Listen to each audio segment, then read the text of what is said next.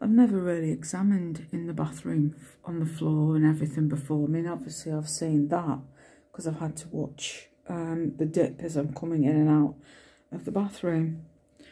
But here, I've never noticed before that there's a lovely dip going all the way up the doorway, all the way up the whole of the frame.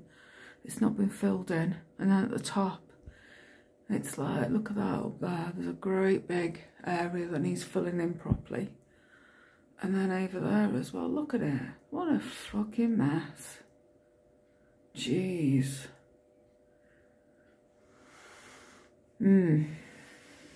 What an absolute shithole he's done.